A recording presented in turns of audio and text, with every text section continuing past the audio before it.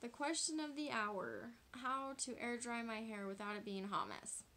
And I have 3 things that I would highly suggest or recommend for you to try. I've already tried these methods and they work really well, so if you do try them, definitely let me know if they worked out for you.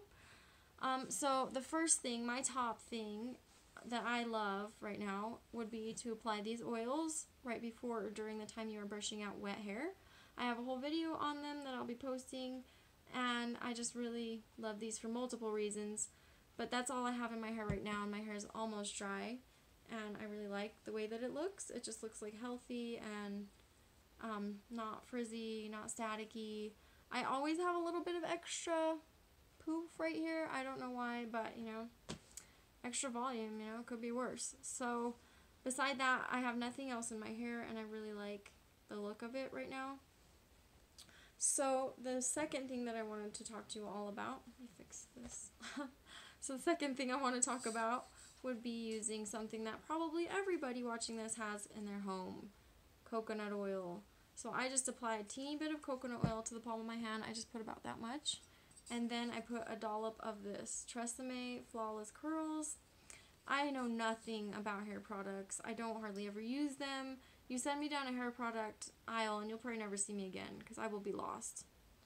But this one my mom used to use, so I just bought the same thing, like now that I'm an adult and I'm grown, and I sort of thought maybe I might use it. And it actually works really well. I just combine them both, put it throughout my hair, and it actually gives me really defined looking waves. I don't have super curly hair, I have pretty wavy-ish hair, and it gives me pretty defined waves, and I'm happy with the way that it looks, and it air dries, and it looks good.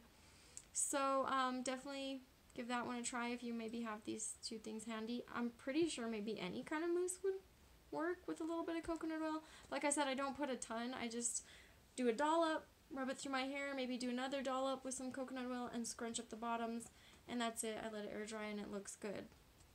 So then the third thing, I don't highly recommend because I've done it so often that I started experiencing some breakage, and it does take like an eternity to dry. But I like the end result for like the next day. So if you don't have to go out, or you don't mind going out looking like a grandma with like a grandma bun, no offense grandma, try it. It might work for you. So when my hair is like very wet after a shower and I just brushed it out, I kind of just comb through with my fingers like that because I always have like this weird little part that I can't get rid of. Anyways, so then I just grab it like a ponytail and I just do the classic knot that I'm always doing. So I just kind of tie it into a knot, and normally I have to push this piece through about 3 times when it's wet, and it just kind of stays. It's so secure when it's wet. And I keep this behind my ears because it keeps it really straight. So as it dries, my bun kind of slowly just falls out, and it gets really straight and shiny right here, all the way, you know, down to where I had started my bun. And then after that, I just have like a really lovely wave, like soft wave. The downside, like I said, is that it takes forever to dry. So if you do this like in the afternoon, you're probably going to be sleeping on wet hair, which nobody wants to do.